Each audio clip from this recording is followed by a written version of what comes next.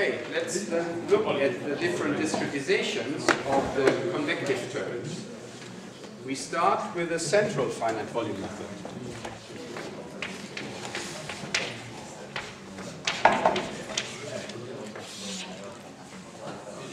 It is also called central differencing scheme. And we do this then following way. We have x, so we have phi. We assume we have our cells with our unknowns xp, xe, and xw.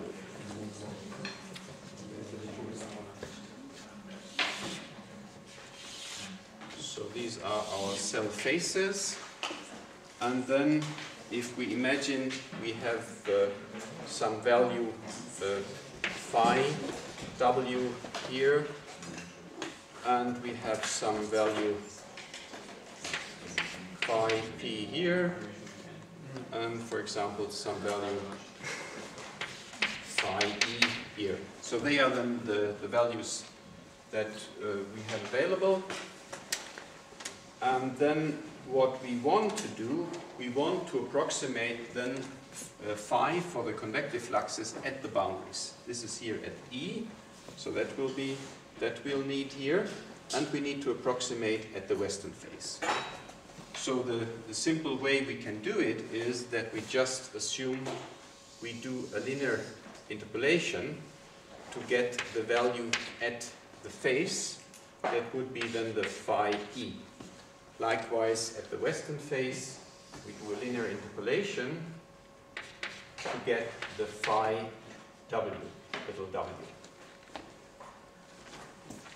So then we would then approximate, as just shown, phi e, our unknown at the eastern phase and our unknown at the western phase.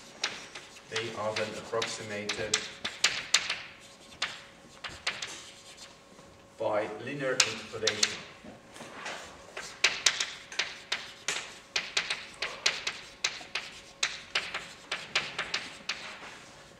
And that means that we simply take the average. Let's see, it's 10. So the phi e is then simply the average of phi p and phi e. And the phi w is then the average of phi w and phi p. So then we have our approximation, and then we can insert that into the equation A, which was the discretization of the 1D convection, steady convection diffusion equation. So inserting central difference approximation of the convective fluxes into the general form 8 yields then the following. That is Fe half. Remember, the Fe is given, F is constant for our problem in 1D. And then we have the phi p minus the phi plus the phi e minus the Fw half times the phi w plus phi p. So that is then describing the convective fluxes. That is the convective flux over the eastern phase, and that's the convective flux over the western phase. And then on the right hand side we have the diffusive fluxes. And they are just as we had discussed for the steady 1D diffusion equation. And now with this notation, it is the diffusion conductance. We get this notation, phi e minus phi p minus diffusion conductance at the west times the phi p minus the phi w.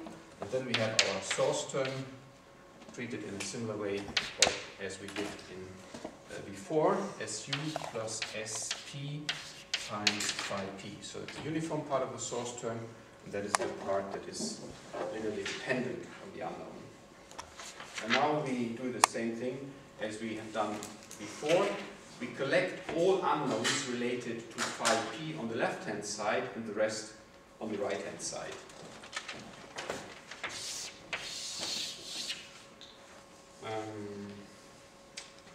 So reordering in this way, reordering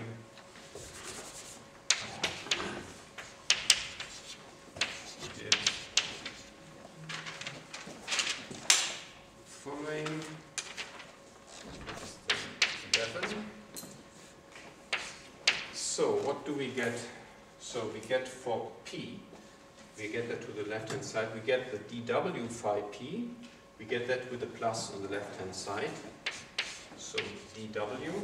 Now we collect all what is related to the w. And we have on the left-hand side already the minus fw half. So we take that in here, minus fw half. And we get from the east, we get this here, dE. On the left-hand side it gets positive, dE. And we have on the left-hand side already the Fe half. Fe half. And then we have this from the source term, on the left-hand side, gives the minus Sp. So that is then multiplying phi p. On the right-hand side, we have from the western part, we have the dw phi w, so that gives then the dw. And we have also a part getting from the from here. So we have here phi w, so that gets with a plus on the right-hand side. So we get plus fw half, and that is multiplying the phi capital W. Regarding the eastern part, we have here the dE, and from here we get a minus Fe half. So we get the dE minus Fe half times the phi E. And we have the uniform part of the source term, SU. So then we have here our equation. That is then that we get when using the central finite volume method for the convection and the standard finite volume method for the diffusion. The terms that are appearing here are then, this term here is then the AP coefficient. Here we have the AW coefficient. They are capital ones here. And this is the AE coefficient. So that means we can then also express this equation here in the following form. That we have equation 12 corresponds then to this one. AP times phi p is equal to the AW phi w plus the AE times the phi E plus the SU. So that is then just as we had discussed for the convection, for the diffusion problem. And the coefficients now, we have already identified them, but we want to write it, and we want also to find an expression for AP that we like. We really like to have AP expressed as the sum of the eastern western coefficients minus SP. Let's try if we can get that.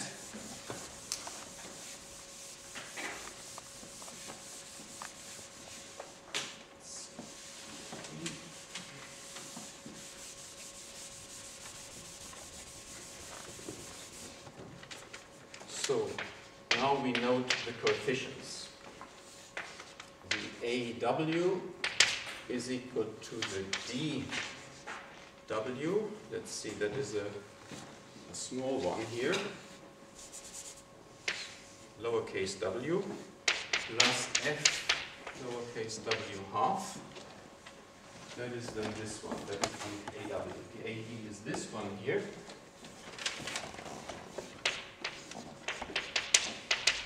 That is then the diffusion conductance at the eastern phase plus the convective mass flux Fe half. The AP now.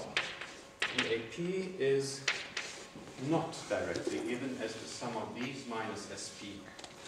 But the AP is the following: diffusion conductance minus FW half plus DE plus FE half minus SP. And now we can see that we can replace, well, if you like that, the dW is the AW minus FW half, using this. So then we get from this here, using what is above, that we can express this as AW minus FW.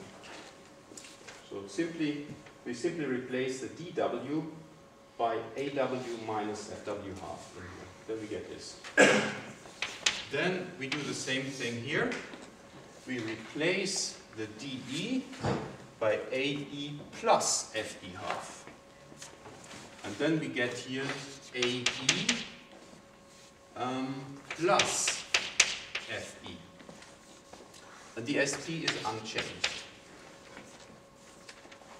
And now we can see that we get closer to the goal that we want. We want to have this as the sum of the neighboring coefficients, AW and AE. That is already accomplished, but we have something left. The SP is already there also, that is also good. But we have something in addition.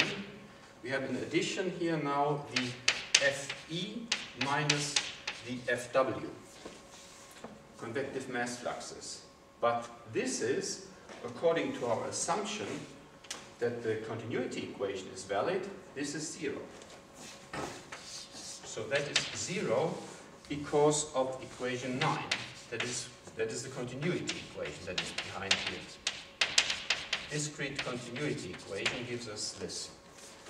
So then we end up with what we are used to, that the AP coefficient can be expressed like we had also for the steady diffusion equation as the sum of the neighboring coefficients AW and AE minus the coefficient from the source term. So that is the same as we had for the steady 1D diffusion equation.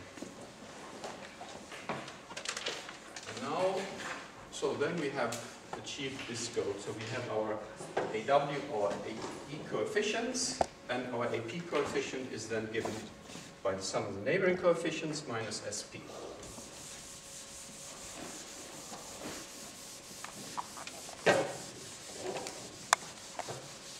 We have already learned that it's very important that we have diagonal dominance. So we check whether the system we have obtained is diagonally dominant.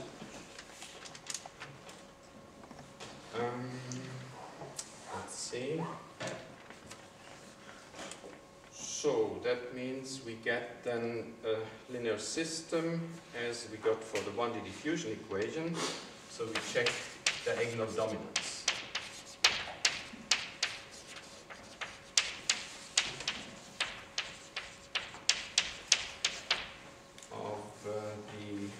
Linear system.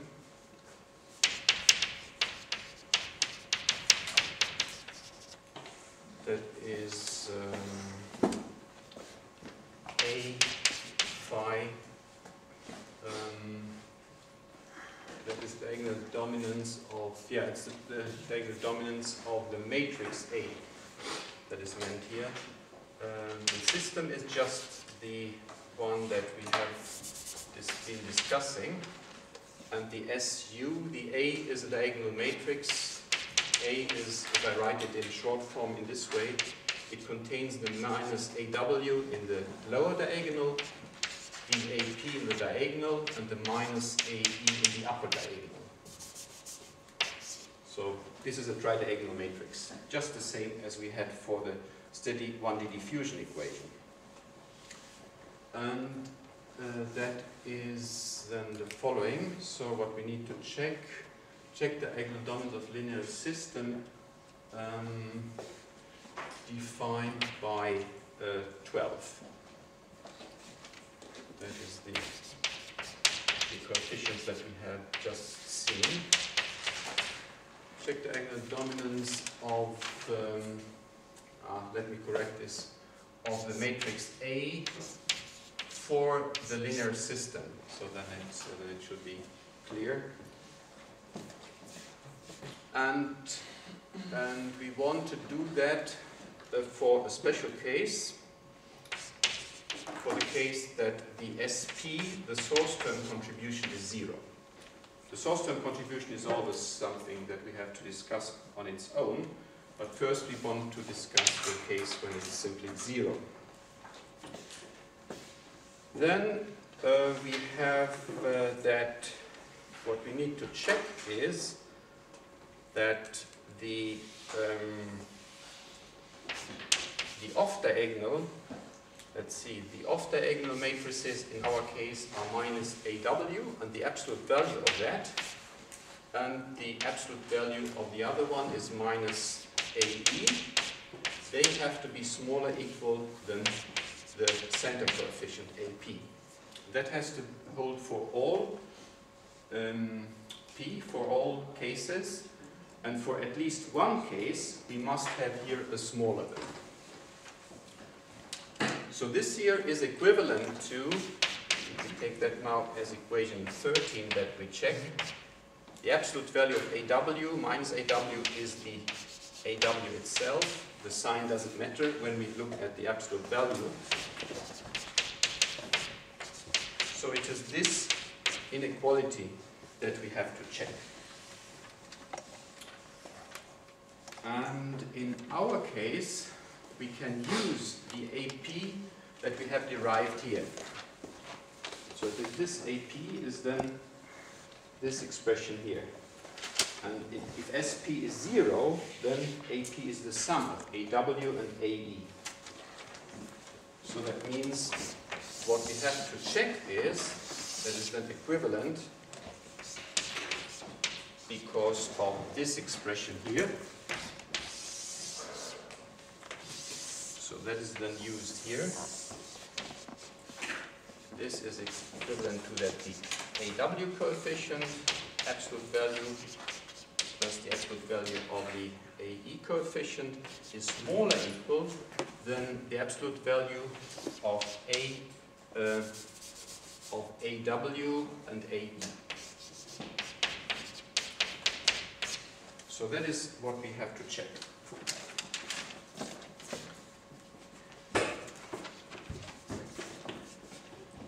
So now we have to look at these coefficients that we just derived before, and we assume now that the AW coefficient, that is the DW, so it's capital little, plus the FW half, if that is greater or equal to 0, and if the AE coefficient, which was the DE minus FE half, if that is also greater or equal than 0, then we get that the absolute value of AW plus the absolute value of AE, then we can simply remove the absolute values if they are positive.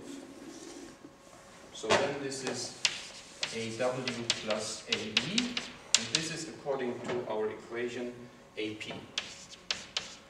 And that is then positive, and then that is equal to the absolute value. So we get an equal.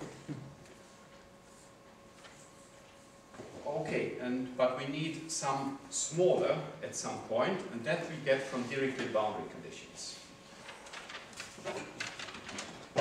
That is what we discussed in the lesson yesterday. And what you looked at in exercise 8.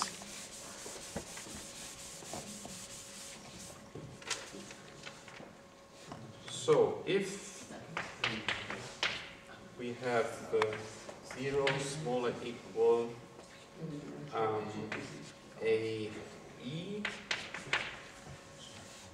smaller AP, or we have 0 smaller equal AW smaller AP at boundaries,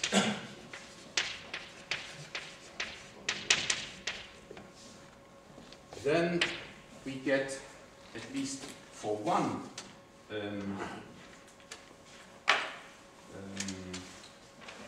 row in the matrix, that we have here a smaller.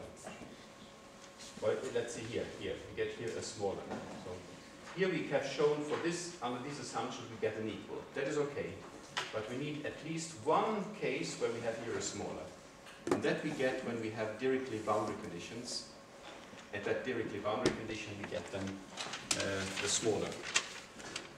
So we get that at boundaries. Then the matrix that we are discussing, the tridiagonal matrix A,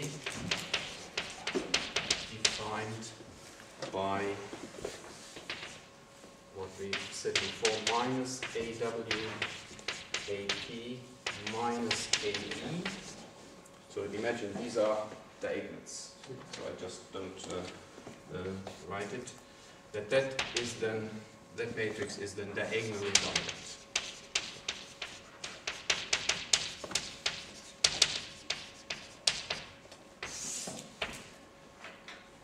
And that means when it is diagonally dominant, then the matrix, the system that we have to solve, that is the A phi equal to SU, that can be solved by the Thomas algorithm.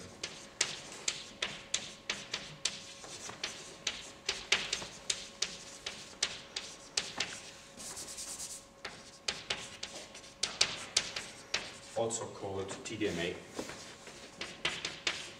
tridiagonal matrix algorithm.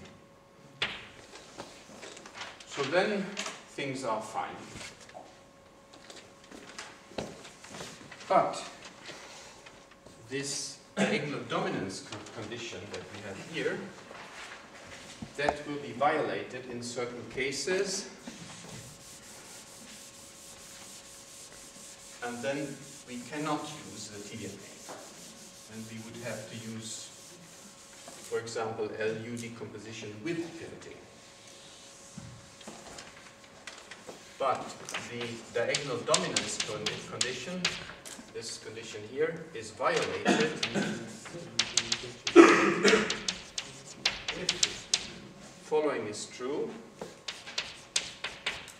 the AW, capital W, is equal to the V, lowercase w, we have it up there.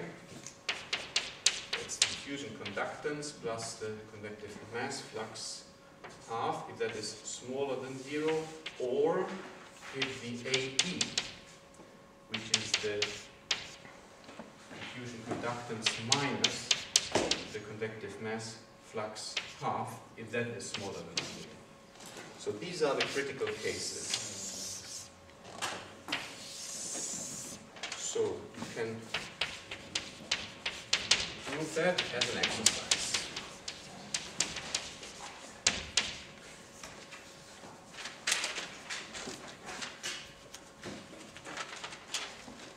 So then we have here a condition, or two conditions actually, for which the diagonal dominance is violated.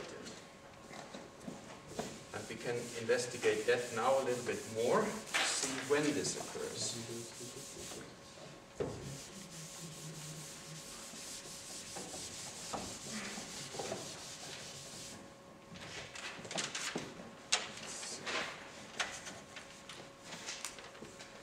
condition 14 for diagonal dominance violated. So that is this here. That corresponds to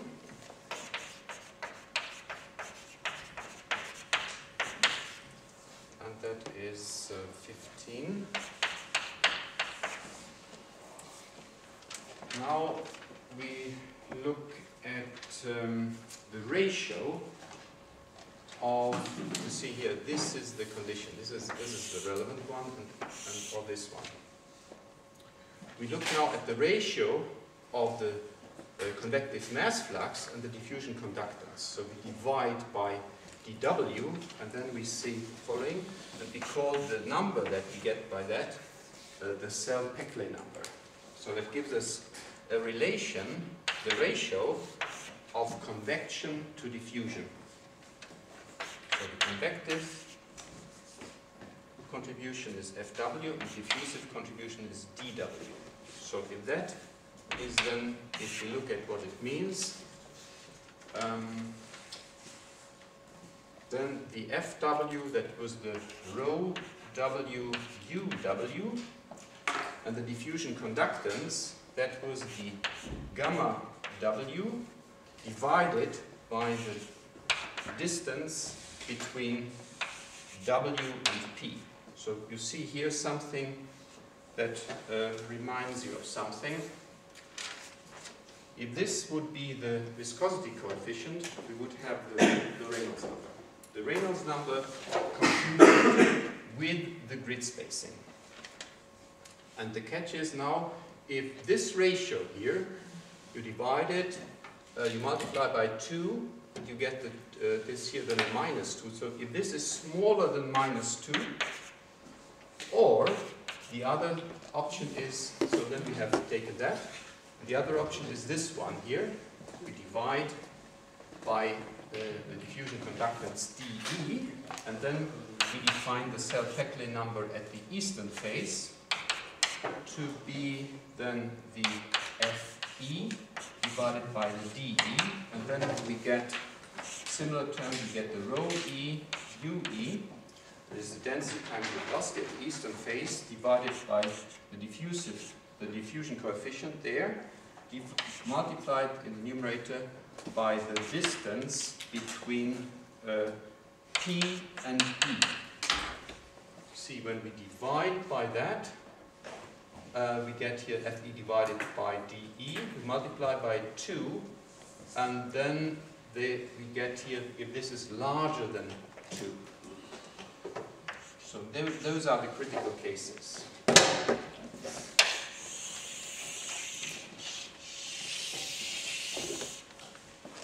And the term that we are introducing here is, as I just said, if we are relating it to the grid spacing, called the Cell-Peclet number.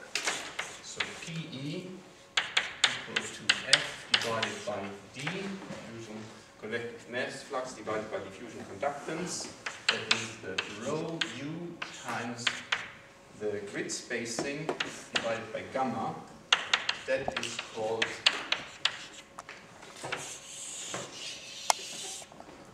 Cell-Peclet number.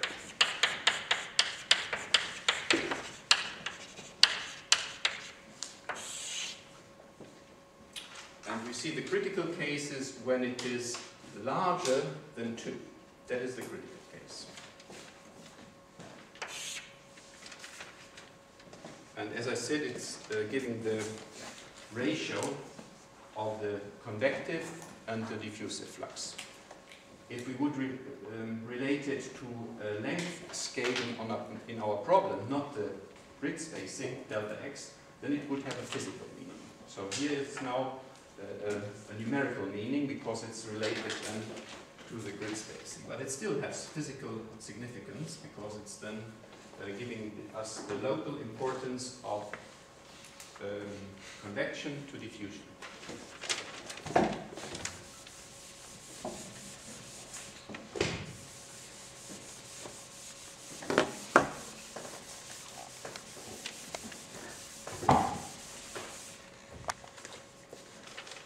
So if the cell Peckley number P is smaller or equal than 2, then the matrix A is diagonally dominant, so then this property of violation is not touched. And so then the matrix A, defined by our central finite volume method, is diagonally dominant.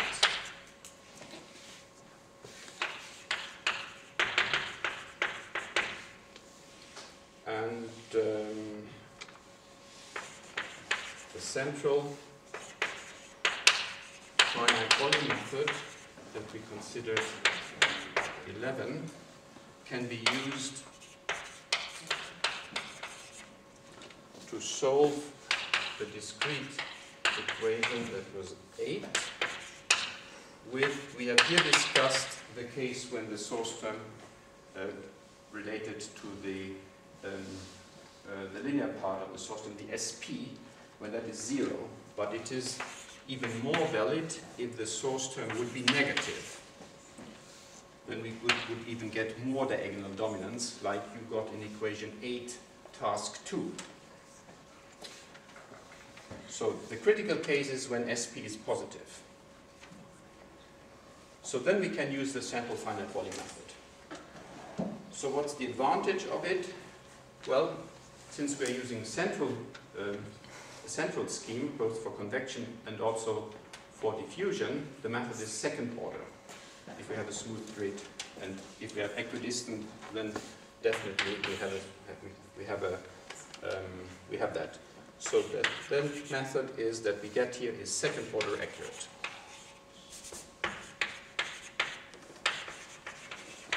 So that is definitely a good point. So it's order delta x squared.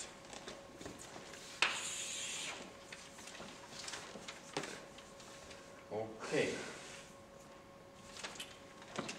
Well, let us look at an example.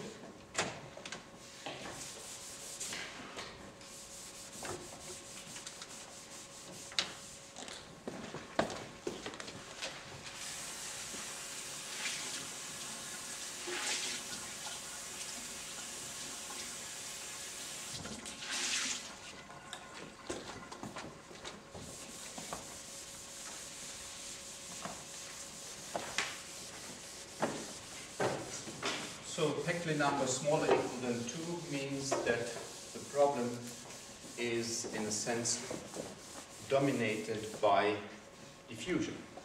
Or let us put it the other way around, because Peckley number is convection to diffusion. If convection is dominating, the cell Peckley number is larger than 2, then we cannot use the central scheme. So we need that, in our case, the diffusion has a certain amount, so that it is, in that sense, dominating. We cannot solve a problem that is dominated by convection with the central finite volume. So, the example is the following. That is the one that we had in exercise 8, but now we'll have it with convection. So we have now not something steady or something without velocity. Now we have the uniform flow actually. We assume uniform flow with the velocity, say just a number, 10 meters per second in a pipe. And we assume that we have a boundary condition given at the left, a Dirichlet boundary condition, T is equal to TA at the left boundary. And we assume that the heat transfer exercise 8, task 2. That is of the case of the pipe is modeled by the source term. That we have the S bar, the Vp, is equal to the heat transfer coefficient H times the perimeter. So that is, again, I use this symbol in order not to confuse with our node P. So this is now the perimeter times the delta xp, the length of our control volume, omega p times T infinity minus the diffusion coefficients times the perimeter times the length of our control volume times the temperature in that. So, and that is then in our notation now. We have still the source term A there, and let's see, in the end we divide by A. So in the current use of the source term, we would call that S A times SU, and we would call this here the A times SP. The reason is we have to divide in the end by A, so the A will disappear. So then we have this situation, and imagine we have our problem. Here we have the x direction, and this is then the XA, that is the left boundary. And we are looking then in the first cell, P, and we have then a cell E. So we are now looking at this left boundary, so we are focusing on this one here. And let's see, the equation 8 yields for this problem that we get, so now we divide by A, the area, and we look what we get for this control volume here. So we get for the eastern flux, we get by the central finite volume method the same as we get everywhere, because there is no difference here. We can just use the standard form, that is Tp plus Te. The convective mass flux, however, we can take our boundary condition, because we assume here our unknown phi is T. T is given at this boundary. So we have the temperature is given here. Yes? To include the minus in SVP. Yes? Okay. So ASP is with minus. Is included. Okay. The minus is included. Okay. Yes. Yes. So once more, we are using now the convective mass flux at the left boundary. And we can do that because the boundary condition is given. So that means the convective mass flux here is then FA, defined by the U that we have given here, rho UA, times the TP. So we can do that because it's given. So then we call that FA times TA. The F is given anyway, but the catch is that the boundary condition is given. We have directly boundary condition. On the right-hand side, we do the same as we have done also in for steady diffusion. We have nothing different for the eastern phase, TE minus TP.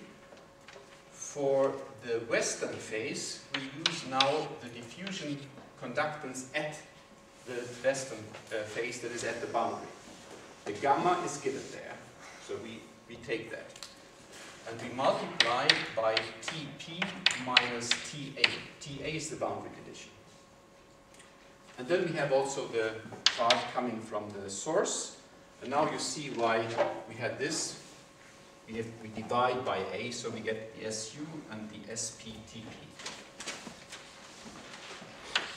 Su plus SPTP.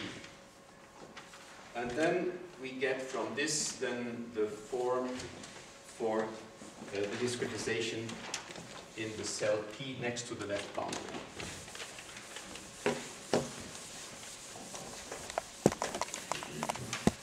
This is again an example where we go back to the original equation and see what contributions do we have. And then we use the boundary conditions. So then we get from that equation 16, where we now recollect with everything related to Tp on the left-hand side. Then we get diffusion conductance, convective mass flux, Fe half. And then we get also a contribution related to the Fa and also the dA. They have, let's see, where do we have that? No, that is coming on the right-hand side, but here we get a contribution, dATP, that comes on the left-hand side with a plus, dA. And we get the part from the source term, and that is then Tp. On the right-hand side, we have then the dE minus Fe half, the Te, that is as usual, and we have the term that I just mentioned, that is the Fa Ta, and we have the dA Ta plus the uniform part of the source term. So, and then we can define this here as the AP, and this we can define as the AE. Let's see, did I define? Yeah, okay, let's see.